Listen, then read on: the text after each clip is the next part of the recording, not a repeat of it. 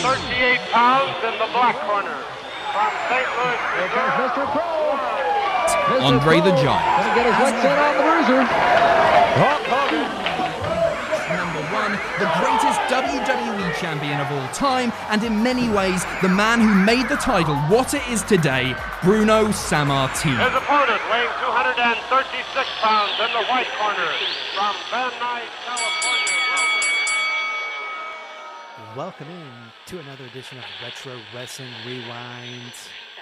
Man, this week we are talking SummerSlam in the year 1993. What the hell were you doing back in 1993, Mr. Alex J?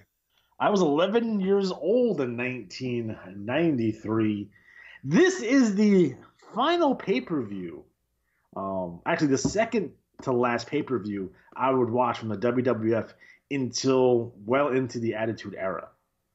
I watched this show and I watched WrestleMania 10 live, and I didn't watch a live WWF pay-per-view for quite a while. I was all in, pardon the pun, on WCW. What made you switch from the Federation to World Championship Wrestling? I think, becoming 11, losing Hulk Hogan, which doesn't seem like it seems weird, right? But I was a Hulkamaniac. Shit. There's no Ultimate Warrior. Like, Savage is not wrestling. The guys that I grew to love as a child are getting older. They're not wrestling or not in the top spots. The gimmicks are lame even for an 11-year-old at the time. And it was like, I just preferred some of the newer stars that they had in World Championship Wrestling at the time, especially a young, stunning Steve Austin. It was a good pay-per-view. It happened August the 30th, 1993 in Auburn Hills. Before we get into that, do you know what the first pay-per-view I watched back in the WWF? It was King of the Ring 2000. No, it was In Your House Final Four. And the reason why I got that pay-per-view because it was like Steve Austin's first shot to win the WWF Championship because they did a Final Four gimmick. The last four guys from the Royal Rumble, because Austin never won the Royal Rumble, but he won it after he already got eliminated, but the referees didn't see it. So because Austin was my man. And that's the reason why I started getting back into WWF, because I see a lot of the guys that I liked in WCW coming over. Your Dustin Rhodes, your Mick Foley's, and your Steve Austins especially. Yeah, I remember taking my girlfriend, now my wife, back to a pay-per-view at West Palm Beach. It was an In Your House pay-per-view. And, it included Stone Cold Steve Austin. What were your thoughts on those old In Your House pay-per-views? They were kind of gimmicky and kind of... I didn't watch a whole lot of them, to be honest, until, eventually they just became, full pay-per-views. But they were 2 hours. They were $14.95. And the whole gimmick, the gimmick of the first one is that they would give away a house, right? That was the whole deal. They're going to give away a house in Florida. I don't know what happened with the house. I don't know if they really got the house or whatever, or it was just a gimmick. Much like the Rolls Royce that they gave away, the Wrestling Classic, I don't know if that person actually got it. Are you trying to say it could have been a gimmick?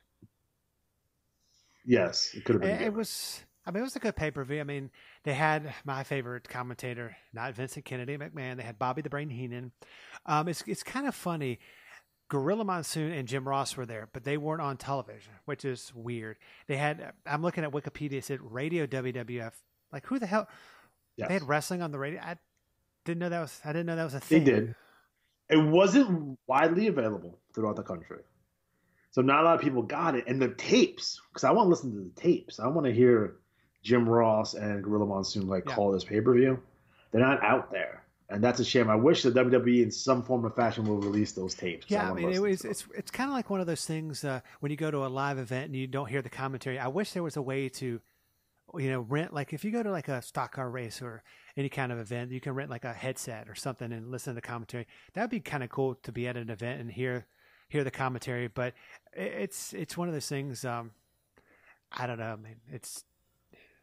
And hopefully, if they did that, we'll get rid of some of the shitty chants that they have now. Well, you know what they need to get rid of? The damn lights that were shining at you at WrestleMania. Oh my God! That's beside the point. Worst. But it was a great. Can we talk about the motherfucking Lex Express right off the bat? I want to talk about Lex Express because this is SummerSlam '93. The Lex Express breaks down on the way to Detroit, Michigan, and I've never, ever in the history of me watching wrestling, seeing someone be elevated and pushed to such a degree, and then nothing happens. My good friend Tom says the equivalent of blue balls, which is true. It's very true. It's damn true. I mean, why do you think that was? Why do you think this happened? I mean, I think they pivoted, which is strange because I often compare this push to Roman Reigns' push and Hulk Hogan's initial push, right? And the case of Roman Reigns, everyone could see it wasn't working, but they never pivoted. They just kept on going straight, and he kept on getting fucking buried by the crowd. Hogan, on the other hand, had a longer push that was presented over time. What they did with Luger is they tried to get 8 years of Hulk Hogan's push in 8 weeks, and it was overblown. Now, I went back and watched the prior 6 Monday Night Raws to this show, right? Basically starting a little bit before they did the big body slam challenge on the Intrepid to right up to the pay-per-view. And I can tell you from watching those televisions, oh my God, Lex Luger comes across so disingenuous. He comes across like this is so forced, like he hates doing this. And it never really kind of made sense. So you had this guy who was the narcissist.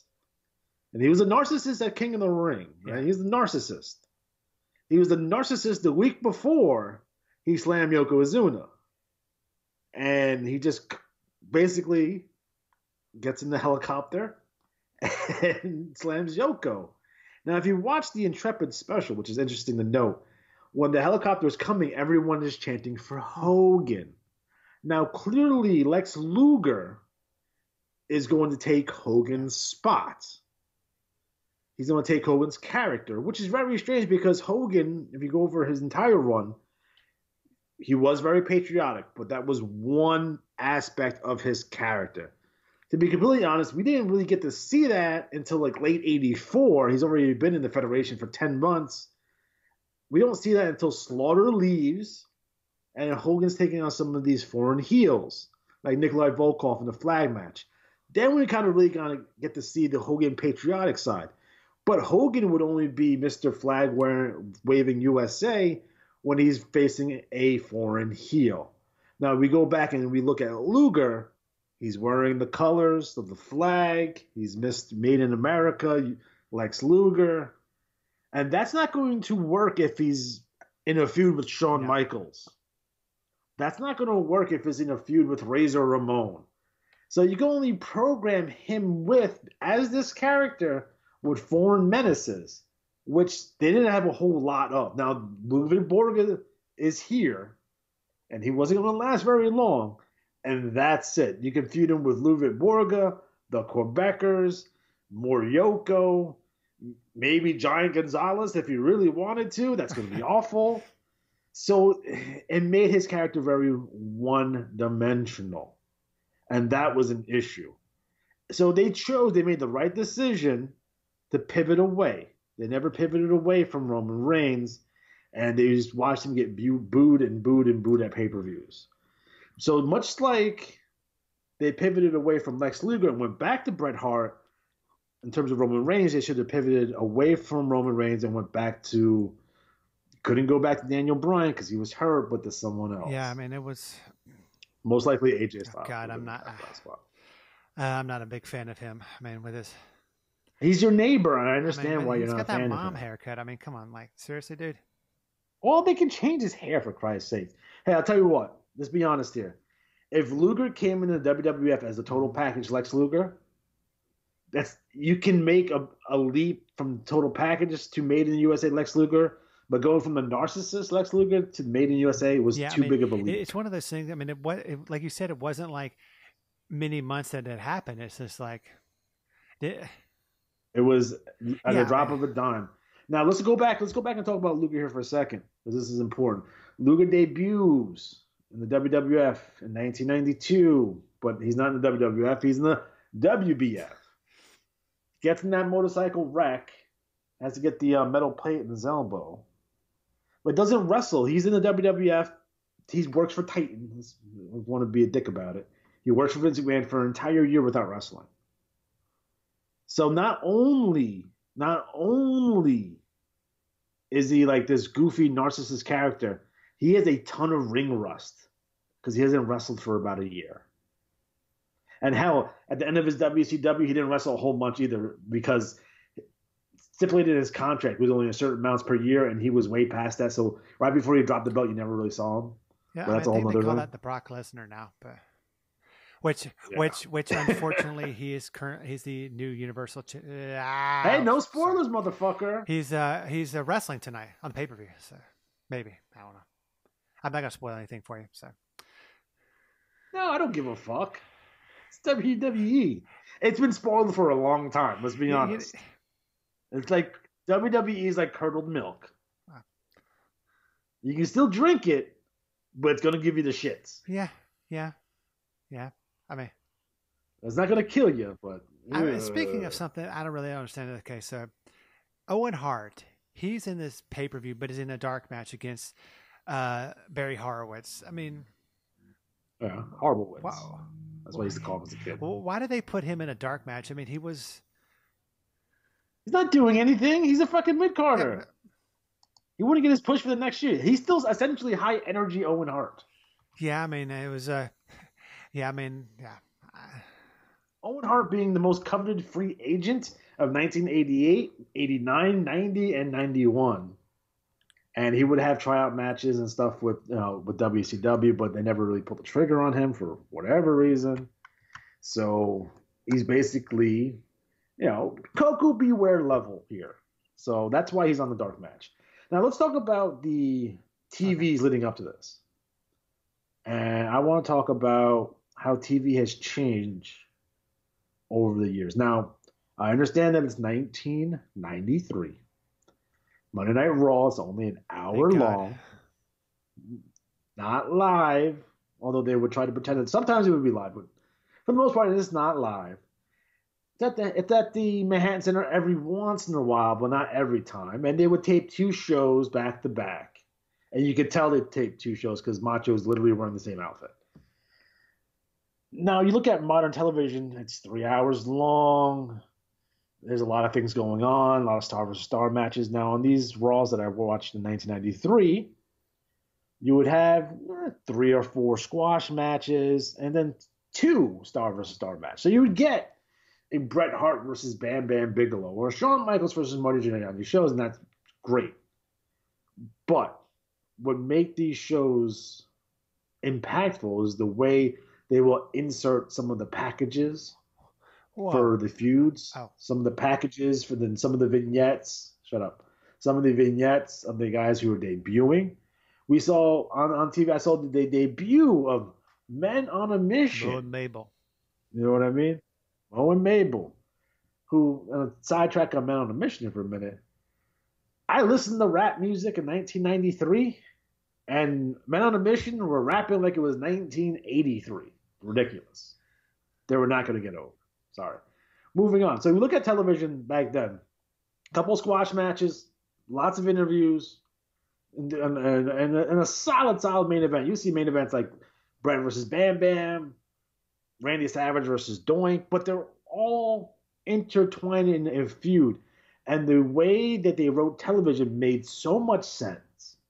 And it's so clear. And it goes from one week to another. And they take their time and they're very patient. Like they did this Randy Savage Doink feud that I don't even remember, but it's done really well because Doink was feuding with Crush. Crush is Randy's friend. Crush gets crushed by Yoko, and he's out with an injury. So they put Savage and Doink together. And then he brought out the midget Macho Boy, which is ridiculous. And all hell broke loose, and it was fantastic. And then you had the Razor Ramon face turn, which is over several weeks, of when he lost to the 1-2-3 Kid. All the other heels started making fun of him for losing to the 1-2-3 Kid, which ended up Razor Ramon gets in Ted DiBiase's face. The 1-2-3 Kid challenges DiBiase in the match. 1-2-3 gets the win, and now Razor Ramon's making fun of Ted DiBiase, and it would lead up to the match here at SummerSlam '93. Everything was planned out very meticulously, unlike television today. Now, I'm not saying that you can go back and put the genie in the bottle. The horse has left the barn, but there's some things that you can take away from 1993 television that you can incorporate in a Monday Night Raw or a AEW Wednesday Night Dynamite or whatever. And the squash matches are very important. And here's why. We all have wrestlers on a roster. Well, let me rephrase that. Every wrestler currently on the roster has fans. So somewhere out there, there's a contingent of Kurt Hawkins fans or a contingent of Zack Ryder fans. And they're not going to want to watch Raw if they see them lose on Raw every single week. It's ridiculous. So you got to have those squash matches that get these guys wins on television. It gets their character over, and it will get their finishing maneuver over as well. And you can take your time and explain who they are, and then once they get to the next level, maybe they're fighting for over a belt, IC belt, or what have you. They're established. Heck, back in the day, I used to watch Superstars all the time. I saw more Coco Beware squash matches when he's squashing jobbers than I've seen Hulk Hogan matches on television. And you can't get any lower on a roster than Coco Beware. He's the barometer. If it's any lower, it's a jobber, and he would win all the time on TV. Are you trying to say? So I think you're doing your fans a disservice by not getting these guys squash wins on television against local talent. Yeah, I know people say it'll be boring if you do that. It won't be boring if your commentators are good and your characters are interesting. And right now they have a roster full of guys who are not over. That's just the bottom line. Because Stone Cold said so? Oh, yeah, because Stone Cold said so, because Arn Anderson said so. I don't know. He got a pair of scissors, getting stabbed by Sid. It's all good. I mean, beyond the first match, which we didn't see, we had Razor Ramon taking on a debuting Ted DiBiase in the WWF. So, I mean, what are your thoughts on this match? I mean, Teddy's leaving. This is Teddy's last match. So Teddy's done after this. He wrestles a little bit in Japan, goes to All Japan, tags with Stan Hansen, but this is it for Teddy. He's done. So Razor gets the win, establishes himself as a new babyface, and we're off and running. Yeah, I mean, what were you a fan of Ted DiBiase's character, or back then? Like, he was great in Mid Atlanta or Mid South. Yeah, Mid South. He was great. Because everyone was better in Mid South. Yeah, most people. But no, I like the $1 Million Man. I liked him because I hated him as a kid. He was a jerk, but he's such a good wrestler, such a good promo, and his hair. Did you hate him because of the promo that he did where he kicked all the kids out of the pool and he was on the diving board? I think it was the one that got me was when they had the kid who was bouncing the basketball and he was going to make it, and Ted DiBiase kicked the ball away. That got me right there. Yeah, Fuck that guy. He's a piece of shit. There was one time they did one of those things, and it ended up being a future wrestler. I'm not sure who it was. I think it was. Oh yeah, it was Rob Van Dam. That's just funny, and sucking on Teddy's toes like he was Tony Atlas or Mel Phillips. Tony Atlas likes to suck toes. Tony Atlas likes to have women step on his face and get some sexually aroused. Damn. Could have got somebody to do that at WrestleCon, but I mean, I didn't. Oh well, yeah. Every once in a while, go watch some Georgia Championship Wrestling. Tony Atlas will wear a shirt of his face with women's feet on it, like stepping on it. He is weird, but that's yeah. That's I know. your friend. I mean, he's a good guy. Mr. fucking USA, Tony Atlas. They should have brought him back to fight Yokozuna. I mean, yeah, he was. He was in WCW at this time. They could have brought a lot of people, to face Yokozuna, but I didn't buy it. See, they tried to, I guess, ghetto Tony Atlas up a little bit, like make him more street. I guess is the inappropriate word to use for this. It never worked because I never bought Tony Atlas as a thug or a hood. You know what I mean? He just didn't come across. He's like he's too nice of a guy. He shouldn't even never been a heel anyway. That's who could be a heel or was a heel and is a heel in real life? Just guess. My favorite wrestler. Not wrestler. Just go in front. No. God. No. Buck Zumhofe? Sam Houston, Virgil. I know you hate him because you don't like Olive Garden because you don't like Italian. Yeah, people.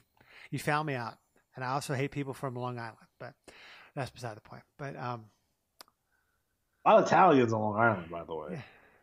Very Italian and Irish area. you know, man, Because everyone's half Italian, half Irish. Like all my friends growing up, half Italian, half Irish. God, and this next match had the Steiner brothers, Rick Steiner, Scott Steiner, taking on the Heavenly Bodies, Jimmy Del Rey, and Dr. Tom Pritchard with the man of the hour, Mr. Opinionated Jim Cornette. I mean, it was for the tag team titles.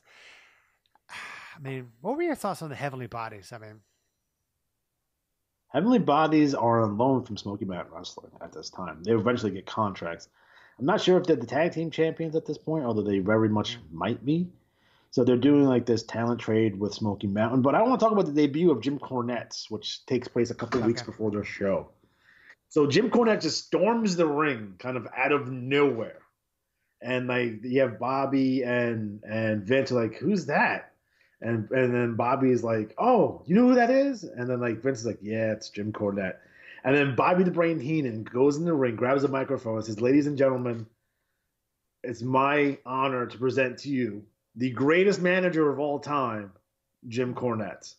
And they embrace and they hug, and Corny gets the big thumbs up from Bobby as being the greatest manager of all time. And then Corny cuts the promo, and he's going to be the American spokesperson for Yoko, and he's bringing in the bodies in to fight the Steiners. He does a little bit of commentary with Vince and Bobby, which is awesome. Man, I still find it funny how he was the American spokesman for Yokozuna. That's just who's essentially American, and so is Fuji, yeah, because Fuji's from Hawaii. His first name is Harry.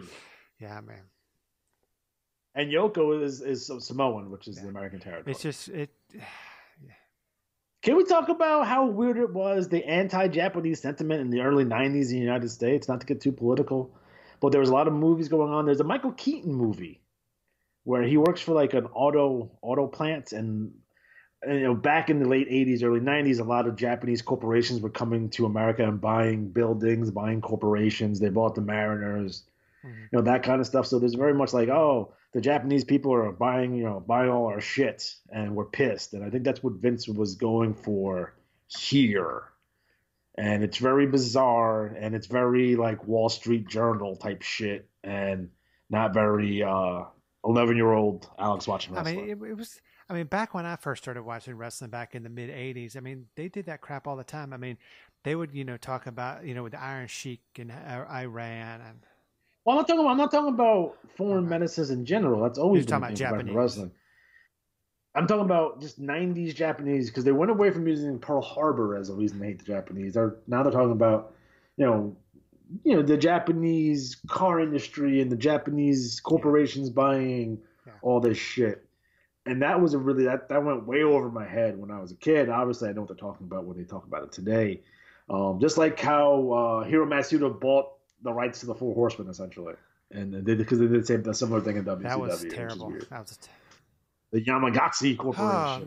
That was right. They had RoboCop. Was it RoboCop 3? They had that where the Japanese company bought OCP, and then they had the fucking RoboCop fight a ninja and shit. So it's very pop culture relevant for the late 80s, early 90s. And I always thought that was weird. Do you think the Steiner brothers fit in WWF at all? They seem very WCW to be in the WWF. Yeah, I mean, just their look. I mean, they just didn't. They didn't change anything about them, which historically, when they change gimmicks, is a bad thing. But I think the Steiners need something. She gave him a dog, like Matilda or something. I mean, just at least change their name. I mean, that's what they did with the the Brainbusters. I mean, they didn't change their names, but they just at least changed their their tag team name. I mean, it was just, but the Steiners just. What was their tag team before they were Brainbusters? You know what their name was? The Four Horsemen. Oh, no, they were Hard-Headers and Tully Blanchard. Yes, I mean that. They gave him a name, and then put him with Bobby Heenan. Yeah, he will go down as the greatest manager in the history of this great sport. But and he's a great commentator. But better than the Grand Wizard. Yes, really? he's better than Master Fuji. He's better than Lassie. Yep, he is. Gary Hart? No. I'm a I think he's better than Gary Hart. For Christ's sake, Gary Hart didn't take any bumps. Yes, Bobby Heenan is the greatest manager of all time. It's Bobby 1, and then tied for second is Cornette and Heyman. And I think most people now would put Heyman above Cornette for the stuff that he's doing. Yeah, I mean, kind of the I see it. Bobby Heenan is a great commentator. And then I got Todd Pettengill. No, I'm just joking. Todd Pettengill was never a commentator. Okay, sorry, a backstage announcer. Todd Pettengill's a big deal here in New York, so don't say anything bad about Todd terrible? Pettengill. No, he's like one of the biggest DJs in New York City. He's on the radio. He's fucking fantastic. WPLJ. I'm sure he is. But the Steiners, I mean, they had the tag titles. I mean, they had the tag because they're feuding with Money Inc. Money. What are your thoughts on Money Inc.? I mean, I don't know. Does it make sense? I don't know if it makes sense. It's like you're gonna have the rich guy and the tax man. I think it kind of makes sense. I mean, you have if the tax guy is in cahoots with a rich man, then that kind of.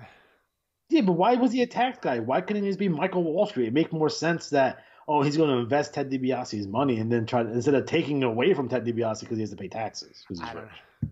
Not that the rich people pay a lot of taxes, but they find loopholes. I don't know. Everybody that I know that's rich pays a lot of taxes. That's beside the point.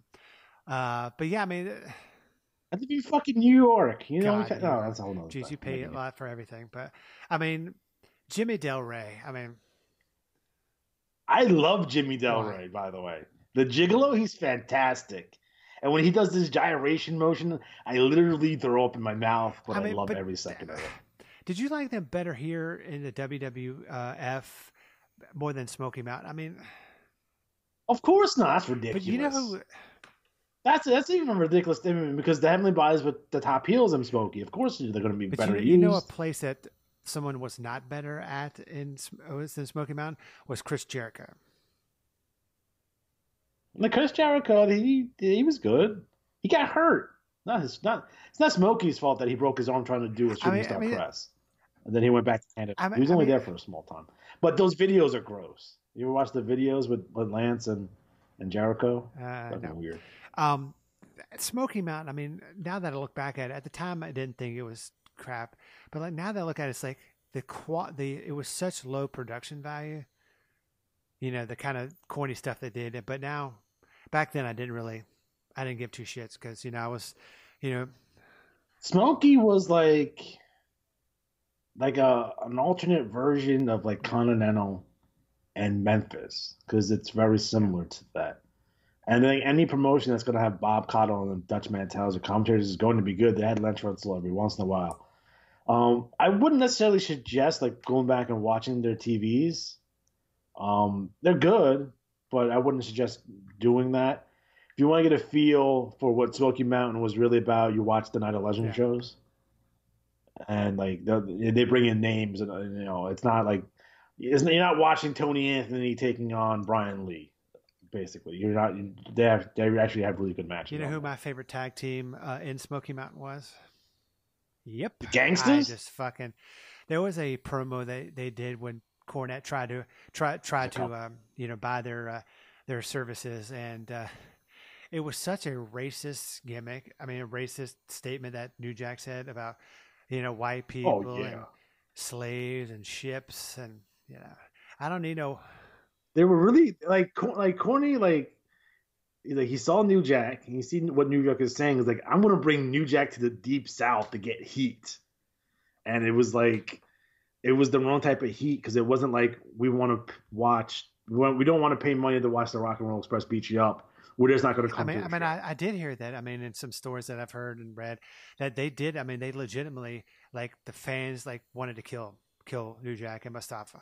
Yeah, because you have New Jack, he's riding up to the arena in his Corvette with the Malcolm X license plate on it, and they were the original Nation of Domination because it's the Gangsters and it's D'Lo Brown, doing that gimmick. And not that they called it Nation of Domination, but they clearly got the idea was inspired by what they were doing down in Smoky. And New Jack, amazing talker. Not the best wrestler in the world, but he credits the Rock and Roll Express for teaching him how to work. Like he credits them I 100%. mean, that's yeah. I mean, I think the Rock and Roll Express, they helped a lot of people. I mean, it was. Yeah. I think their gimmick, back in the mid '90s, especially in Smoky Mountain. I mean, they were fucking in Knoxville, Tennessee, in that area. I mean, not to sound bad, but it's just like I don't know. It's just there were a lot of racist people in that area, and they In 1993, probably today, yeah. But they were tailor fucking made for ECW. oh god, yeah. I mean, For sure. could you have seen Sandman in Smoky Mountain? Sandman works anywhere, by the way. I was going to talk about this on the other show that we're going to record sooner than later. I think in 2001, if they brought the Sandman into WWF, he would have been the most over guy on the roster. He is like this weird, ridiculous charisma. Like, look when they brought him in for the new ECW. Now, a lot of guys will shit on it. But when they moved fucking Sandman over to Raw, he was fucking over as shit. And this is like when his body got really bad. Like, if you watch the Sandman at the end of ECW in like 2001 or 2000, he's fucking jacked. Like, he looks kind of like Lex Luger. Like, he looks fucking huge. And he has this weird charisma that works. He didn't need the beer, the cigarette, or the cane. He still would have got over. Guarantee fucking. Yeah, I mean, he was definitely over. But that guys go back and forth between Smokey and ECW. Tracy Smothers, Tommy Rich, Kevin Sullivan. So there was a lot of guys going back and forth. Chris Candido worked both places. Jericho worked both places. Lance Storm worked both places. So there was really like, it's an ideology. It's basically ECW and Smokey were essentially Paul Heyman's vision of professional wrestling and Jim Cornette's vision of professional wrestling. yeah, I mean, it was. And they use a lot of the same talent. Brian Lee. They both use Brian Lee. Yeah, I mean, it was definitely a. It was definitely. There's a weird synergy there, to be honest. I mean, did you? The Heavenly Bodies came in, and Tom Pritchard's talking about cocaine in his promo in ECW. It's weird. Yeah, that's weird. It's so different than it is now. I mean, they couldn't get away with half that crap now. So, but I mean, I think they can get away with a quarter. yeah, I mean, I don't know. Yeah, I mean, look at the shit they're getting with on indie shows today. yeah, I mean, you. Let's be honest. I mean, a lot of it's more in a comedic fashion, but there's definitely other. You watch some of the deathmatch wrestling or whatever, some of the more hardcore promotions. Yo, they're saying and doing shit that ooh. It's pretty out there. I know you're a big deathmatch person. I mean, what? You're a fucking goddamn liar. Why I thought you said you liked the kind of like a CZW. Do you love? I mean, are you a fan of CZW? I mean, because I'm a fan of FMW. I'm a fan of Big Japan. I'm a fan of the IWA Japan. Modern deathmatch wrestling, if you can even call it deathmatch wrestling. I don't know if you can even call it that. It's not violent. It comes across like guys falling through furniture. Very stuntmanish, right? Oh, we're gonna fight and poorly fight our way to the top of a tractor trailer, and then we're both gonna jump off into this web that we've created of barbed wire. Like, that's not violent. That's very premeditated. Violent is like taking a beer bottle, like where Sabu and Cactus Jack, and Sabu's fucking hitting Mick Foley in the head with the beer bottle and is not fucking breaking. That's inherently violent. Yeah. Current hardcore wrestling, I'm going to hit you with the stick, or I'm going to jump off this thing and land on a table. That's not inherently violent. So it comes across to me like, this is cheese. It's cheesy to me. I mean, you're right. I mean, so man, like the staple gun with the cigarette or the dollar bill. That's cheese to me, because if you're gonna staple gun me in the head, I'm not gonna fucking kind of just let you staple gun me in the head. It's weird that that's even a thing. Like, yes, I know New Jack did it, and I know that Bubba Ray Dudley did it, but they're literally taking elements from what they were doing in ECW and then making that their whole show and their whole shtick. Yeah. You know what I mean? I didn't really like it when New Jack did it, but New Jack made more sense because he was New Jack, and that's what New Jack did. Like New Jack would come up with a shopping cart full of fucking plunder, and he would hit people with a hockey stick and the balls, and it would be awesome. But you don't see that in modern deathmatch wrestling. You would see there's these really planned spots, and they could hurt like hell, but they don't sell it, so we don't know if it hurts like hell. And we've seen it 1,000 times where they're like, whatever, moving on. Yeah, I mean, I don't know. I mean, I've never been a big fan of that. I mean, I remember back when they did the tape trading. I mean, that was kind of big. I mean, yeah, man, I watched like the King of the Death matches with Foley and Funk, and the exploding, bomb matches and FMW, and and some of the more, and those are like super violent shit. Like they even did it in Smokey, where fucking when Kevin Sullivan fucking stabbed the Japanese dude in the fucking arm, and you see him fucking just slicing his fucking arm. Like that's inherently violent. But a lot of the stuff they're doing today is not. It's like a parody of the shit they were doing in ECW. Yeah, I mean, that's what it feels like to me. I mean, yeah. It's not like a fight that turns violent because they hate each other. It's like, oh, there's just two guys. We're just going to jump through this fucking plate glass window. That sounds like, yeah, that just, I don't know, that just sounds like it could be inherently bad. I mean, yeah. I mean, speaking of something was not inherently bad, it's for the Intercontinental title, Shawn Michaels, champion with Diesel, taking on Mr. Perfect. It was by count out. I mean, I don't understand. I mean, Shawn Michaels, Mr. Perfect were so over. Why a count out? Well, I think they want to continue this feud, but I don't think they continue much longer, to be completely honest. As we all know, you should know, Mr. Perfect called Shawn Michaels the Intercontinental Championship because Shawn Michaels lost to Marty Jannetty.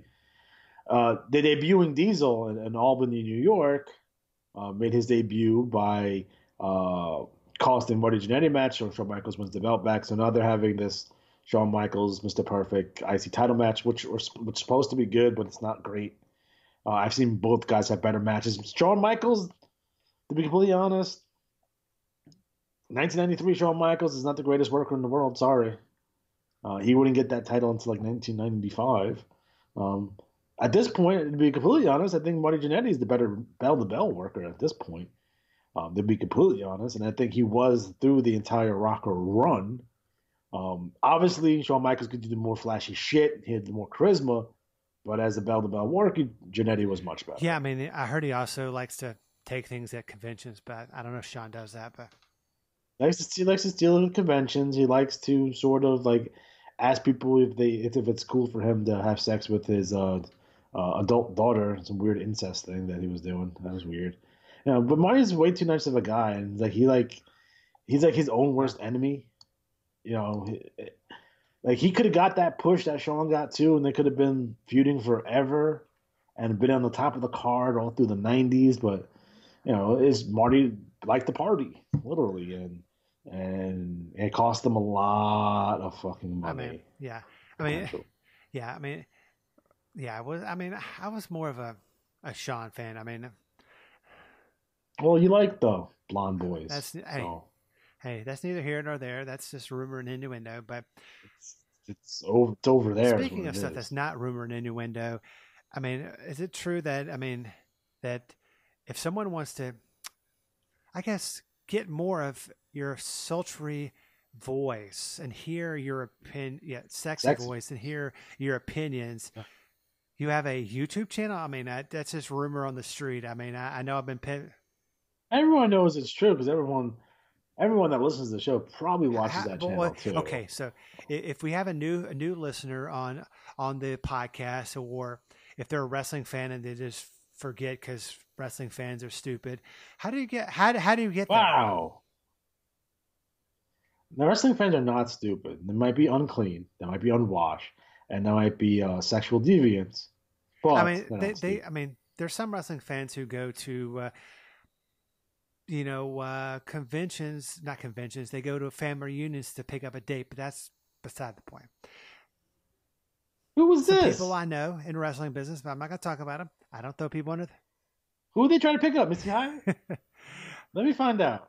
Let me find out that you're trying to take Missy Hyatt on the date. Folks, if you want to, if you want to hang out with Missy Hyatt, you have to go to one of her Civil War recreation things that she does, because she's really into. I don't know if you call it Civil War cosplay. I don't know what they're reenactments. Called, yeah, the reenactments. Yeah. But she's big into it's that. something that I know that Missy's really big into is your YouTube channel. How that penis? How the hell can people get to that? So you want to go into the search bar there and on YouTube and type in retro wrestling games. We pop up. We have 315 videos. Please watch them all. Please leave a comment. I don't have bad opinions. They're not They're just wrong. not right. They're like okay. I'll give you an example. My opinions are not wrong. You can disagree with them, but they're not inherently wrong because there's like logic behind everything I say. So I'm not going to say something that's completely insane for you to be like, you're wrong. Like the facts behind my opinions are legitimate or legitimate enough to make them credible opinions. And that's the whole basis of what we do is not, I'm not going to say something that's inherently false, or I'm not going to be intellectually disingenuous to prove a point, because all my opinions are well thought out. And that's what you get from us over at Retro Wrestling Games. It's well thought out wrestling talk. It's I've not gotten one comment. And this is YouTube. This is the internet, people. They're saying, you don't know what you're talking about. Your opinion is wrong. That's not happened. So if you want engaging wrestling conversation, you want something that's a little bit off the beaten path, you're in the fantasy booking or what if scenarios, you're in the history of professional wrestling, starting in 1983, although we do go back farther about that. You want to talk about obscure shit? We talk about obscure shit too. And that's the reality of the situation. So if you like all that stuff, if you like wrestling video games, we're going to review all of them. Ever. Every single fucking one. And I'm trying to figure out how to get the screen from the Tiger Electronics WWF game and be able to record it so I can put it on YouTube. That's how deep we're going here, people. You like the Commodore 64? You got it in television? Hell, you got TurboGrafx 16, Neo Geo. We're going to do those games also. Not just your Nintendo, Super Nintendo, Sega Genesis, Xboxes, PlayStations. We're going to do... if there was a wrestling game on the Apple Pippin, which I don't think there was, but if there was one, I was going to go out and buy an Apple Pippin and fucking play that fucking game. Man, you're really into those video games. Well, because I think there was only one channel that ever did it justice. What channel was that? To be that? honest. That was Joe Gagne's A Fun Time Arcade. He did a really great job. Probably better than I do it, right? Unfortunately, he stopped, and that's where I'm like, he's not making anymore, so I have to make them now because no one else is making good ones. Yeah, you. And plus, mine are longer, and because we go, all right. When it comes to a wrestling video game, right? You can probably only talk about it for about 10 minutes because it's, especially the older ones. There's not a whole lot to talk about. You can't be wax poetic about 8-bit graphics for 30 minutes. So we have a video game topic, and then we move on to a secondary topic. So, for example, if we're talking about WWF Superstars for the arcade, well, that game is based on the stuff that was going on during SummerSlam 89, and we're going to talk about the summer of 1989 in WWF. Or the In Your House video game for the Sega Saturn and for the PlayStation. Well, we're going to talk about it fucking In Your House because you can only go so long. And I want these to be longer because I don't think in 5 or 10 minutes you can get a full understanding of graphically, visually, what the wrestling video game is. I think 20 minutes is probably the least you can go. They finally get like a full, deep kind of like look at this thing instead of 5 minutes of some gameplay and that's it. Pardon. I mean, but yeah, that's the reality of the situation. I got some new stuff coming down the pike also for the channel. In addition, we do gameplay videos, just pure raw gameplay videos. We do them on Marvel Ultimate Alliance right now. We're doing on Fist of the North Star. We're doing the 30th anniversary Street Fighter games. We're doing them all. Fuck them. I mean, folks, you think that they would only cover wrestling video games? No, they cover all video games. I mean, it's not just wrestling video games. I mean, it's a great. Not for nothing. We did Star Wars Battlefront 2, and we did a roundtable discussion on the state of Star Wars with me and 4 of my closest friends. Yeah, 4 friends. I think it was 5. It was 4 or 5 of my closest friends. Awesome. How'd that go? Yeah, it went well. To record 5 people on Skype can be interesting because like the internet doesn't hold it well, so sometimes the sound quality may not be the best. But the way I did it like a hardball. So I would take the topic and you go, and take the topic and you go, and take the topic and you go, and I would have to direct traffic there. But it worked out pretty well. In addition to that, we did commentary on Marvel movies, Spider-Man in general, with our Spider-Man PS4 commentary. So check that out; it's gonna be awesome. Very pop culture-y, the kind of the modern the state of the MCU and modern comic books, and then we talk about Spider-Man and His Amazing Friends, which is my favorite cartoon of all time. Your shit sounds really good. I mean, I'll give it to you. I mean, and speaking of shit that sounds really good. I mean, I know you made fun of me and you said it's probably just one person, but I mean, I have been getting a lot of great feedback from my PCO interview that's up on the feed right now. I mean, he was candid and he didn't hold back. I mean, I tried to skirt around some of the stuff, but he was like, "No, I want to talk about it." I'll tell you this: I don't bullshit people, right? Because I'm from New York, and if this interview was a shit, I would tell you. This interview was really good. Trust me, folks. I was very impressed. Guy, if you've ever met Alex G and you know him in real life, he doesn't mess around. If you suck, you suck. But speaking of stuff I have no problem with biting someone in the face. But you know what? Okay, folks, I got a kind of a teaser. We're gonna have another interview with PCO coming up in the next few weeks, but the only way you can hear it is to go to our Patreon page. That's patreon.com/retro wrestling rewinders. Yeah, I know, folks, you haven't heard us shill or pimp the Patreon page in a while, but you know what? I thought, we have one person that pays every month, and so I thought I'd give them a good listen. But no, folks, if you want to hear the unabridged, folks, I've already recorded a little bit of it, and I'm editing it. It's a really good interview, but it's going to be up in the next couple of weeks. So just log on patreon.com/retro wrestling rewinders. Sign up for the tier. We have the Western States Champion tier. That's one of our tiers. We have the Retro Wrestling TV Champ tier. We have the National Champion tier, and of course we have the Retro Wrestling World Champion tier. They all have different benefits, different perks. I mean, of course, if you get the World Champion, you get all the shit. But any of the tiers, you do get content, and like Alex G always says, not for nothing. That's going to be one of the t-shirts they're going to be coming out with, and if you sign up for one of the tiers, can't tell you which one. You have to go to patreon.com/retro wrestling rewinders to find out. You'll get that t-shirt after a couple months of being on the site. But yeah, I mean, it's one of those things that the Quebecers, I mean, they were a great tag team. I mean, what were your thoughts on the Quebecers? I mean, they were 3-time former WWF tag team champions. But the funny thing is, in the interview, and you've of course heard, and you probably read it online, that the Royal Canadian Mounted Police were suing Vince McMahon at the time, so that's why they stopped using the Mountie gimmick.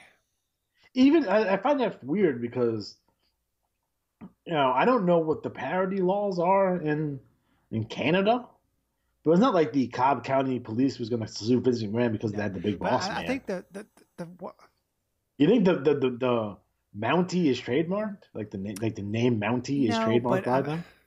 Because isn't Mountie like yeah? I police mean, officer? the big boss man. I mean, he was kind of a heel sometimes, but I guess. Yeah, dude, he was like a prison guard who would beat fucking.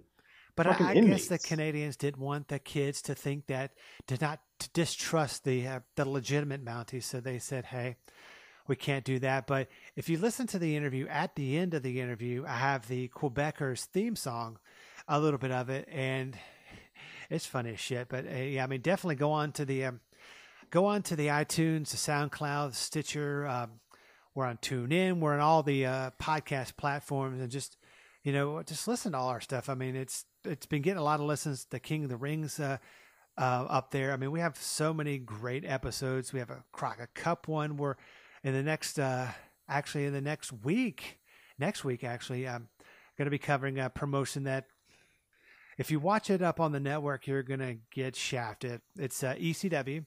We're going to be covering November to Remember 1995. And I mean, do you think that, I mean, I'm just a guy that just grew up on original music on wrestling.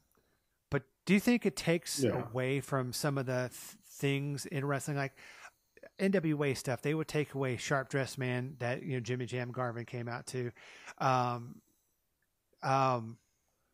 It hurts. It hurts. Anyone that used licensed music, like it the hurts. Road Warriors. Right. It hurts ECW the most.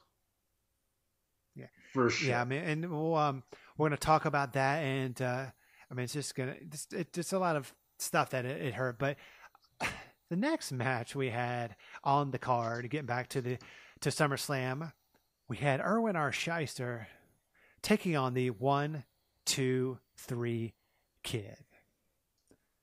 Your thoughts on the Kid back then and IRS? Kid's fantastic worker, by the way. Still is. Awesome dude. I was a fan of him when I saw him as the Lightning Kid in Global. He was big in the magazines. He's one of the the original indie darlings that were out there. So, this match is a offshoot of the DiBiase Razor Ramon match. Obviously, IRS is DiBiase's partner. Razor and Kid are now friends and buddies, and we have IRS getting the win here. Again,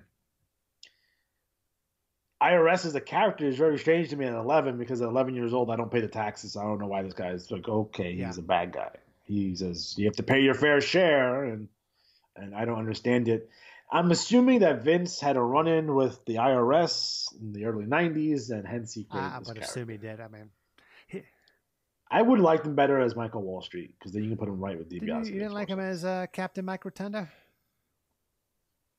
No. Did you like him as Syracuse Mike Rotunda? No. I liked him as Barry Windham's tag team partner, Mike Rotunda. Yeah, I mean, definitely. The U.S. Express. They were definitely good, but yeah, I mean, I'm not. Yeah, I mean, I think they could have kind of not done the IRS gimmick, just Michael Wall Street. I don't understand it. Like I'm 11. Yeah. I don't know. I don't. He wears suspenders to the ring and a tie. It's weird. And he used to not wear pants. He used to wear brown fucking tights, and it looks stupid. So they finally put him in dress pants. And he wore a tie. I mean, it's just weird. It's just. He wore a tie. Should have been a clip-on though. They could have done they did spots with the tie every once in a while, but you have the clip-on. Like he gets smart. Like they're gonna try to choke him with the tie and take the. But at this time, I mean, I know you were a fan of the 1, 2, 3 Kid. Back in the day. I mean, did you think that he was going to rise to the stardom that he would? I mean, I'm 11, so yeah, I think he's going to be Intercontinental Champion. Well, there's no reason not for me to think that. I don't know that Vince loves fucking gassed up monsters because I'm 11. Oh, he loves. I thought like, oh, this guy is awesome. He's actually really big. If he was on the roster today, he would be one of the bigger guys on the roster. He's like 6'1". Yeah. 6'1", probably. If I had to guess, he's probably 215, maybe. Oh, back then. Yeah, 212 was his build weight, so probably close to 200. I mean, it was a good match. I mean, a match that was not good. I mean, I don't know why they put Bret Hart taking on Doink the Clown with Jerry Lawler. I mean, well, I know why, because Lawler was trying to get out of the match with Bret. yeah. That's the whole concept. It's like, oh, we got to fight Doink, and then you got to fight me, and then they do. I feel bad for Bret. I feel bad for Bret, and I feel bad for Lawler. Bret's clearly not the top guy anymore. Jerry Lawler is not the Jerry Lawler from Memphis, and which made me very disappointed because I had watched Jerry Lawler beat Hulk Hogan and Randy Savage, so I thought when he came in the WWF that he's going to be the world champion because I watched him beat everyone all the time, not knowing that he owned half of Memphis. Yeah. So it's okay. I mean, eventually, you would have this feud would last on and off until like SummerSlam '95 until they have the Kiss My Foot match. Yeah, any of those kind of gimmick matches like that are kind of gross, but like Lawler here again, he has his like fucking joke book and shit, which is with his lame ass jokes. Like he's not Lawler in Memphis, and unless he's talking about the Hart, Stu and Helen Hart, that's fucking hilarious. But everything else is lame. Like right before this pay-per-view, he does the thing with Tiny Tim and he breaks the ukulele and that shit's all fucking lame. Lame. Okay, you know what was not lame? I mean, you may have disagreed with me, but the whole Andy Kaufman stuff, I mean. No, that's fucking awesome. That's fucking dope as fuck, bro. Yeah, I mean, but that was vintage Jerry Lawler right there. But when he was in the WWF at this time, I was just like... I know he is part-time. I know he's still in Memphis. And his Memphis stuff, I think, in the early 90s was suffering also. This is not 1984 Lawler here. Like, Lawler's still good in Memphis because he's in Memphis, but his WWF shit until he I never liked Lawler in the WWF at all.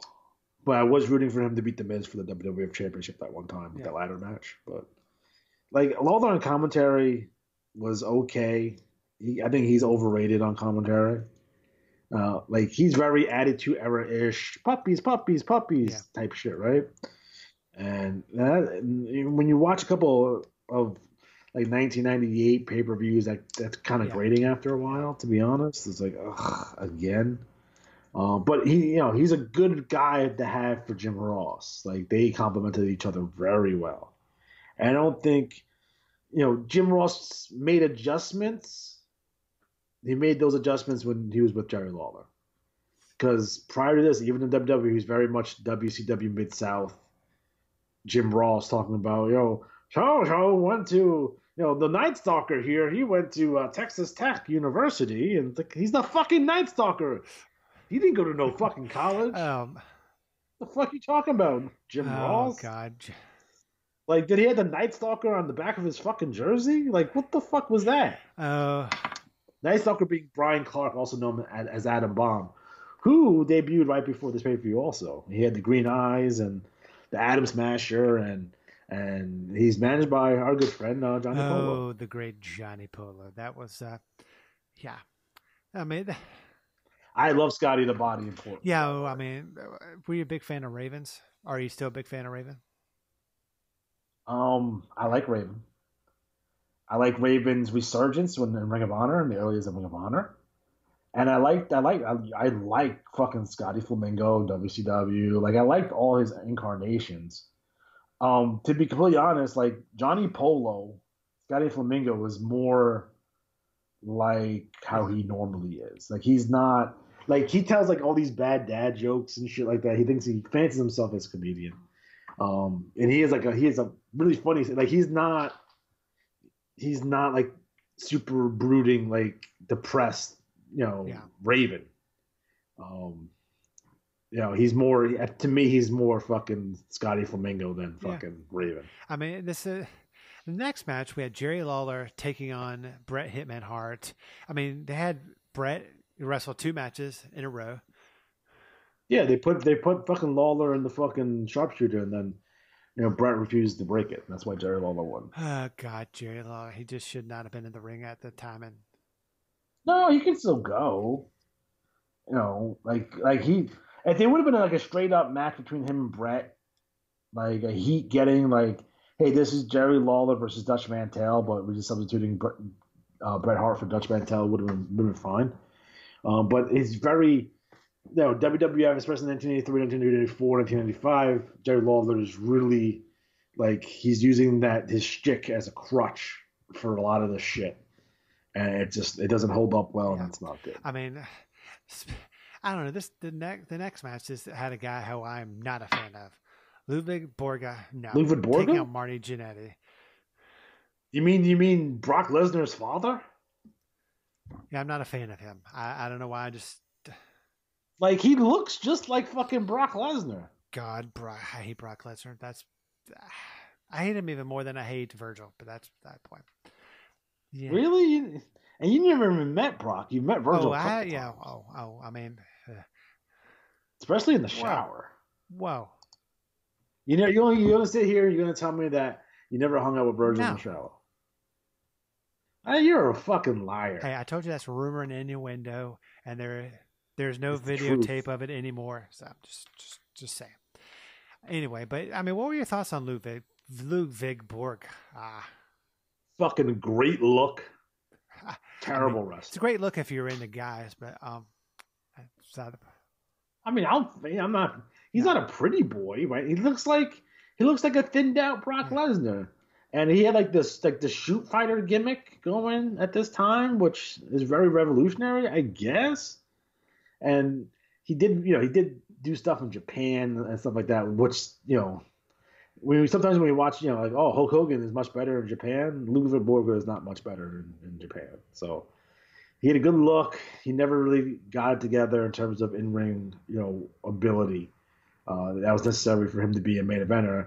If he got it together, he would have been a main eventer at WWF for sure, just based on his look alone. Beats the shit out of Marty Jannetty. He did this cool thing. He did an overhead toss into the fucking uppercut to the gut, which I really like that maneuver. It's really cool looking. But yeah, he basically squashed Jannetty, and they're looking at him right now as a possible opponent for WWF World Champion Lex Luger. Yeah, that doesn't happen. No, but I mean, kind of a little known fact. He actually became a politician. He did. He did. He's also dead. Yes, yeah. I mean, like most old wrestlers, they seem to die horrible deaths. But it's just beside the point. Yeah, I mean, he died at 47 and shot himself. So well, I mean, what can I say? I mean, he didn't get that push, so he decided. Actually, he wasn't kind of in a. I mean, he was kind of in a push, main event push after SummerSlam. I mean, with Luger. Yeah, I mean, especially going into Survivor Series. Yeah, but he had the Benoit syndrome apparently, so shot himself. Not to get dark. I mean, the CTE is fucked up. I mean, I don't know. The whole Chris Benoit thing is just kind of sad because I've always said a great wrestler, but whenever I see his matches, you can only think about it. Him killing himself. I haven't watched WWE regularly since then. Like I follow wrestling. I watch an occasional Raw. I watch a pay-per-view. But when the Benoit, like I just had my son too, so I couldn't even imagine doing that to your son, right? So yeah, at that point I stopped watching wrestling on a weekly basis. I used to watch Monday Night Raw every week, SmackDown every week, like from 1997 through 2006 or 2007, whenever this happened. 2007, I think it was. I'd watch straight through every week, and after that, I couldn't watch it every week anymore. And there was I would catch like CM Punk stuff. That was it for a while. CM Punk, the man who will probably never come back, but we'll see. But yeah, man. He's coming back. He's gonna wrestle. He's gonna do independent shows. Yeah, God, this next match had the Undertaker with Paul Bearer taking on. Oh, God, the world's worst wrestler, Giant Gonzalez, with Harvey Whippleman. You think he's worse than Khali? No. Great Khali is just awkward and just... So you think Giant Gonzalez is better than Great Khali? A little. Not much. You think he's better than Giant Silva? I don't know. I mean, he was not. You know who No. Giant Silver is? You could have made that guy's Okay. name up, and I would have agreed. I have no idea who the fuck that. Giant Silver he wrestled in Japan. Sounds he like also something was you can get the goofy. sleeping around. He was, remember the oddities? This Attitude Era oddities, Luna, fucking Earthquake underneath a mask as Golga, Kurgan, and then they had the Giant Silver. Maybe that was a time that I didn't watch. ICP. No. Oh, and St. Big Clown ICP Posse. guy? Are you I'm a a Juggalo? Juggalo. But yeah, I mean, You think a Juggalo Oh. is nuts? Is what Hey. you do. hey, this is a family. No, maybe not. I mean, the Undertaker. Not work. I mean, what were your thoughts on the Undertaker in '94? Or not? I mean, '93. Undertaker's in the Ultimate Warrior Yeah. spot. Undertaker's in the Ultimate Warrior spot. Ultimate Warrior didn't leave the WWF. He'd be fighting a Giant Gonzalez. The Undertaker's longevity is due to the fact that he was fighting whatever fucking creature or monster that they could find, and that's what the Warrior would have been doing if he didn't quit, get fired. So yeah, Undertaker is facing your Giant Gonzalez's and your Kamalas and your King Kong Bundys and your Nails and all your weirdos for a while until they figured out, oh shit, he can actually fucking work. Let's put him in the ring with someone that can actually go. So eventually we get to Bret Hart matches and Shawn Michaels matches. Yep, and No, that fucking the first Hell in a Cell is a fucking dope ass fucking match. I think that's the first time when you realize, oh, fucking Taker can yeah, go. and all these years later, he's still wrestling. Oh, he's still fucking going, and they just need to let him rest in peace. Like, For I real. mean, What do you think he's making per shot? Because I know he's not on a a lot. contract. I What do you don't think know. he's making per shot? You think it's over $100,000 a match? I think more than that, Fucking but man. I could be wrong. But I mean, people still love the Undertaker. They hear that music. How much more money do you need, bro? I mean, it's kind of like, I mean, being a wrestler is kind of like a disease. I know it's like fucking herpes. Like once you think it's out of your system, Hey, it comes it's right kind of like, I fucking mean, it's back. kind of on a smaller note, like I mean, because you smaller no, we know ring that. announcing. I'm just like, every time I get out of it, and then someone says, "Hey, you want to do it again?" I'm like, "Fuck yeah!" And it's just it's like a drug. It's like a disease, which Like crack. yes, it's like crack, What do you think Jake liked better, wrestling or crack? crack. But speaking I of think so, of wrestlers that I don't think you're a fan of, a guy. A former wrestler from the WWE, showed up at a Georgia promotion this past Friday. It was the former Big Cass. He showed up at an indie show that Jake the Snake Roberts was on. But I don't mind Big Cass. Enzo's Enzo's a not big fucking fan. idiot. Enzo reminds me of every bad New York stereotype. Is he like every bad stereotype of New York, or is it overblown? Yeah, no, there's not many people in New York who are like Enzo, but every negative quality that people associate with New Yorkers, Enzo has. And he gets in verbal arguments with Joey Janela at Blink 182 concerts. Why the fuck is Enzo at a Blink 182 concert? It seems like not his scene. I mean, I don't know. I think I went to a Blink 182 concert. I think it was like 2002 or some shit. It was at the at Jones Beach here in Long Island. It's pretty good. Cypress Hill was there too. Yeah, I mean, I don't know if his shtick is, kind of like I always talk about Virgil, about how he's an asshole. Do you think that he is kind of living the gimmick? It's like people expect. I think that's him. I don't think. I've never heard anyone say, "Oh, fucking Enzo, he's fucking cool as shit." Like, no, everyone that fucking ever dealt with him is like, this is how He's he just a total is. piece of shit. He's a tool Yeah, bag. man, hey, But surprisingly enough, again, I told you this at WrestleCon. Fucking big line for Enzo. I was surprised. I was shocked because you had a lot of Smarty fans in there for WrestleMania weekend. I figured, it wasn't like Joey Ryan's line. I thought that would be much bigger, and it wasn't big at all. Like Enzo had a bigger line than Joey Ryan. yeah, you So were in it's that like- line too, weren't you?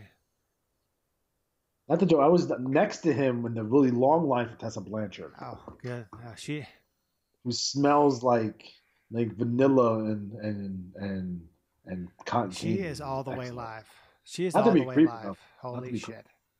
I'm just saying she smelled. And she's super nice. That's man. No, because it's like, and it made it more distinct because wrestling fans don't like to wash time to time. Not those who listen to this show or those who I know personally, because you guys take showers.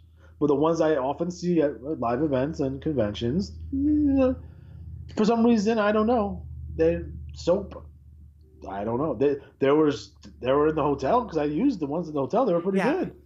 So I don't know what happened. So like when you smell someone who doesn't smell like armpit and ass, and she smelled like cotton candy and vanilla, it really stood out. Yeah. It's just, I was surprised. You didn't smell weird. It was, No, because I not only do I shower twice a day because I'm obnoxious. That's beside the point. But Brush my teeth 4 times, shower twice. I brush my teeth once and shower 9. You don't brush your teeth after meals? Not right after Why meals. Not? Like if I'm at a fucking restaurant, I don't go, well, let me go to the bathroom and brush. Of course. There's the pocket ones. There's the pocket little toothbrush things that you could use. I don't go take it that far. But if I go out to a restaurant and I'm back home in 45 minutes or an hour, I'll go upstairs and fucking brush my teeth every once in a while. I don't. So. Maybe because I'm a smoker. Yeah, I do that too. I don't like smoke smell, and I smoke. So I'm really like insane with that. Do you hate yourself? You're like, well, God, I hate the smell of smoke, but most people will tell me I don't smell like smoke. What do they tell you smell like? What do they tell you actually smell very, like Michael Jordan cologne and Shame historically. What? I still wear Michael Jordan cologne. It's still available. You can buy it on Amazon. You can buy anything on Amazon. It's orange, citrus, and some sort of wood is the actual fragrance of Michael Jordan's cologne. I want to smell like citrus and wood. That just, Well, like wood shavings. Like, come on. Like, you probably, what do you wear? Cool Water? You're a Cool Water man? You buy that from your local CVS? I don't wear cologne. Well, we know that because you smell like fucking armpit and ass. That's why. But, you probably wear the Cool Water, right? Or the Stetson. You're a Stetson man. English leather. What can I... High karate. Actually, it was funny. It's funny. NASCAR makes I'm a big NASCAR fan, and yes.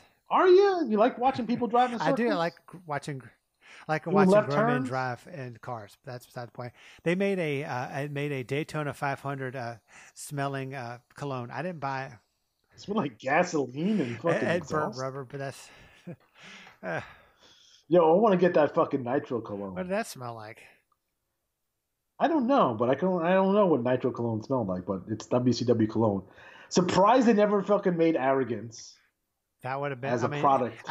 If they did it now, I think if they oh, they should. They fucking definitely should. I mean, people would buy that and put it in a bottle that kind of looked like it'd be a bigger bottle, like atomizer. That'd be fucking awesome. Yeah. I don't know what nitro would smell like. I mean, would it smell like? I don't know. I don't know the girls that. Like the girls that go home with wrestlers, I don't know. So, but, oh God, we could anyway. We won't talk about that. That's on the Patreon show if you want to hear about that. But the next match we had the Smoking Guns, Bart Gunn, Billy Gunn taking on Tatanka, Bam Bam Bigelow, and the Head Shrinkers with Alpha and Luna Vachon in a 6-man tag team match. Your thoughts? Isn't it weird that not to be whatever the fuck? Not to be weird. You think it's weird to have Cowboys and Indians on the same team? Yeah. Right? That's weird. That is. And then you have there's a bunch of different stereotypes here. So you have your prototypical Cowboys, you have your Native American, and then you have your Island Savages on one side, and then you have Bam Bam Bigelow with his head tattoo. I mean, I want to get a tattoo just like Bam Bam. It's his head. That'd be awesome. Do you? Yeah, I mean, you definitely have the head. And speaking of looking up stuff, speaking of head, Luna Vachon. I did look her up. I'd look at some pictures of her because you said that she was attractive with that. Without all the shit, she's not a monster. She's definitely, she was. She can get it. She's like you say, not for nothing. She was good looking. So She, yeah, she can get she can go 60 minutes with the champ. She could ride Space Mountain, I'm sure. So, Who else can ride Space Mountain? Fucking Afa. no. Yeah.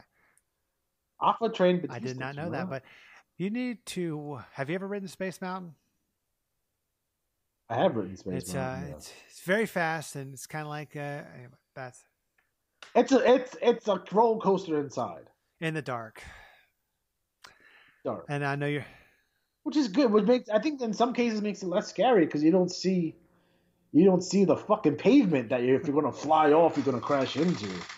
So in a lot of ways, it's not as scary as say as Scream Machine at fucking Great Adventure. Yeah, you know, I mean, or Nitro or Viper or whatever it's called. King the Ka. We have King the Ka now. man. You know what? I've decided. I know what I'm gonna get you for your birthday. Pocket pussy? No, I'm gonna get.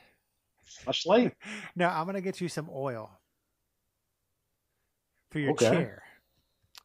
Just saying. But Hey, What? fuckface. You have two choices: this fucking chair or the wooden chair right next to me, which also makes wooden what chair the fuck noises. is wooden chair noises? You ever fucking sat in a No. wooden chair? It fucking No, creaks. Who the hell sits in? It creaks more than fucking this one. Okay. Do you have wooden chairs in your house? Like, what do you sit on? Fucking beanbags? No, don't I understand. sit on a sofa. You do this No, on a sofa? I'm currently sitting. Is it a pull-out Oh, sofa? I don't pull out. Do you know how to pull out? Yeah. Oh, I have a kid. Set you up for that. That's not the point. No, I'm sitting in the Retro Wrestling Rewind massive studios here in Atlanta, Georgia, Battery, USA, home of the greatest rock and fucking roll band of all time, the fabulous Freebirds, Michael P.S. Hayes. Just wanted to say that they are rock stars. They're not rock stars. Speaking of rock stars, you would. We're talking about Man Mountain Rock. God, no. Remember that WWF guitar? That was Speaking cool. of, kind of going on a different note, WCW. What was the guy with the guitar? It's Max Payne. That's Man Mountain Rock. That's what I was talking don't about. know. They changed again. Remember he took the blaster from Johnny Bad and fucking hit him in the face with it? Like he fucking blasted him in the face with his load? Oh God. Speaking. Then Johnny Bad had to wear this mask thing for a while. Speaking of guys who had a great run and then just they dropped the ball, Lex Luger. You know, I mean, He failed America. and he killed Miss Elizabeth. Wow. You're not wrong, but wow. I mean, hey, I think if he hears this episode, he will not want to be on the podcast. I'm just saying. Well, I think he admits that now. But What that he doesn't want to be on the podcast, or that he killed Miss Elizabeth? He was involved. I mean, I think he takes accountability for some of that I mean, shit. I don't know. There's just so many people that are dead. That how wrestling would have been better if say Miss Elizabeth had died, if Bobby Heenan hadn't died, if Bobby Heenan had been able to talk in the end of his life. Imagine a Bobby Heenan podcast right now. It would be the number nuts. one podcast ever. It would be number one on. It would be number one on every chart in the history of podcasts. It would just be awesome. I don't know. It just kind of sucked that he got cancer. Yeah, cancer sucks. Yeah. Guys, check out. My penis. No, we won't do that. You need a magnifying glass for that shit. Check out one of Bobby's final interviews, where like before he loses kind of his vocal cords, he does an RF video shoot interview, which I suggest. I will check that out. But I mean, what were your thoughts? I mean, Luger defeating Yokozuna. He failed America. He failed himself. He failed everyone. This destroyed his push. Destroyed what he was going to be in the WWF. And, it's not Luger's fault that this happened. There's nowhere in fuck's sake that they're going to put the belt on WrestleMania 10. It makes no fucking sense. It's much like having Hogan come in and he's going to wrestle the Iron Sheik and win by fucking count out. You don't do that dumb shit. You have him go over.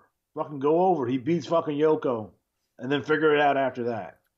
But to have you wasted all that time, you wasted that money on that fucking bus, that broke down.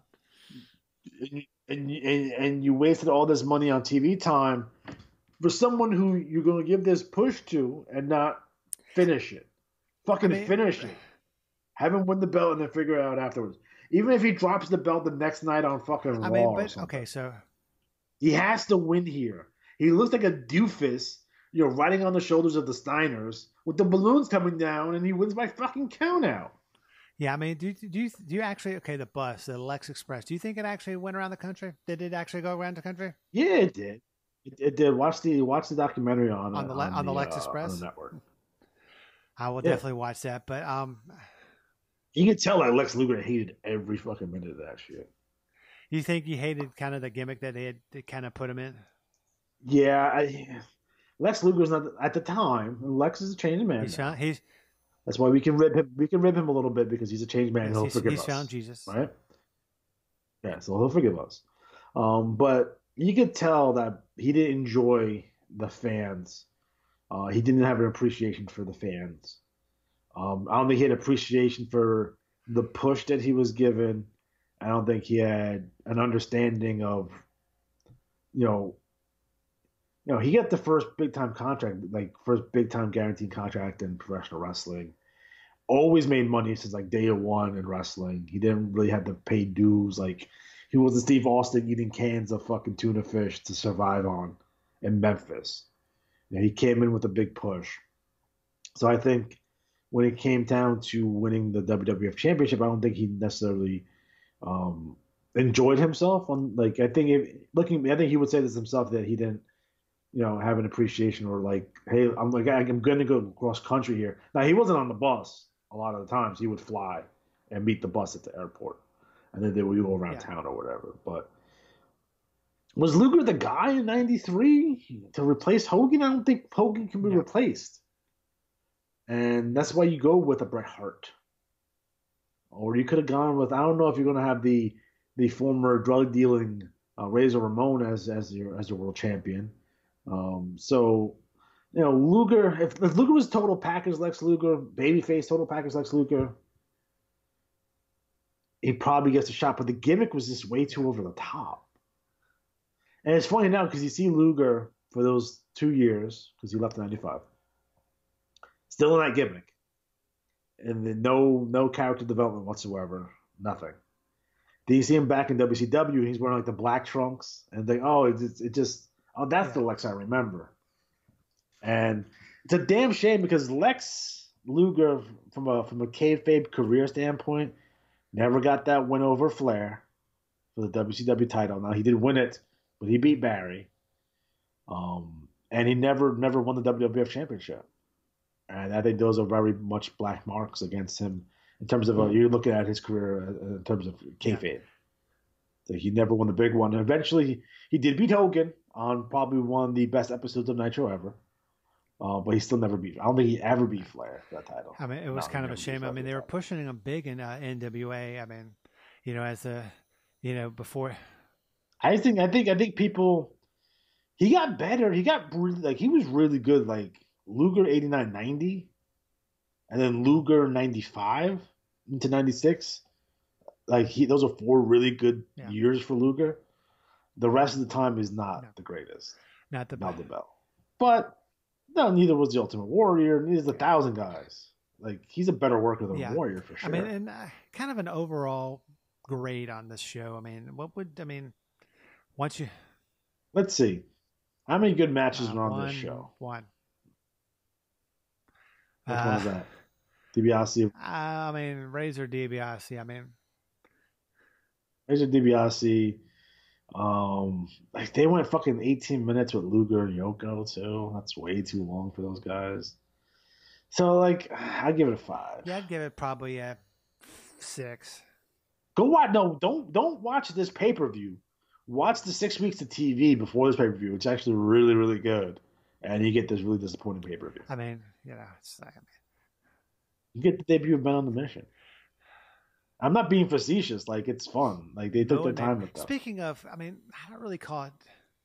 they're I on don't a really call it disappointing, but the show that we're covering next week is ECW's November to Remember 1995. I mean, it was, yeah. It's ECW 1995. ECW 1995, 1996, I consider the peak of their creativity. ECW is funny because they have like different eras, but they're very short because they weren't around for very long. Heck, TNA's been around longer than they were. But you have your Eastern Championship Wrestling era. You have this 95, 96 era. You have the Shane Douglas, like 97, 98, 99 era.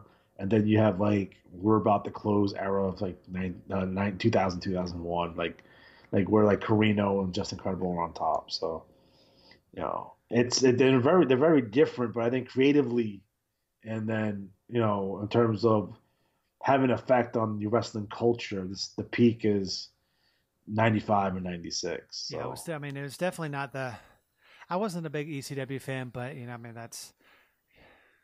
Did you get ECW? What channel did you get it on? Nope. At all.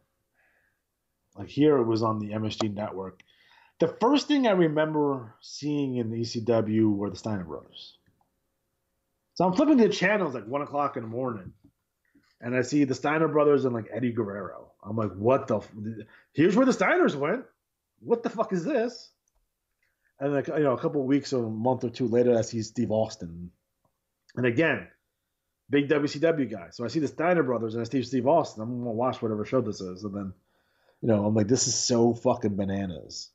Yeah, but yeah, because when you watch the straight up, we're watching literally the full show, and there's no promos on this show. There's no interviews on this show, really. There's no hype on this show, so it's very plain. Like, if you're going to watch ECW, probably the preferred method is, look at whatever show you want to watch, say Hostile City Showdown, and then watch the 4 TV shows that happen after it, because they show the matches on TV. It's just in the ECW TV show, which the ECW TV show at the time was fucking really good. Yeah, so that's probably the preferred method of doing it. But to review a show, you gotta watch the whole thing because they edit the fuck out of those matches. So for you to get a view of like the overall show, you have to watch literally like the raw show. Yeah, but we'll be covering that next week. But for the great Alex G, as always, I'm David Fine. We will see you back here next week where we cover ECW's November to Remember 1995. Like I always say, we'll talk to you in the past.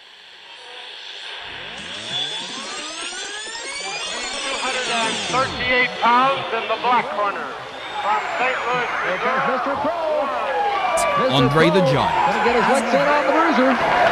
Hulk Hogan. Number 1, the greatest WWE champion of all time, and in many ways, the man who made the title what it is today, Bruno Sammartino. His opponent weighing 236 pounds in the white corner. From Van Nuys, California.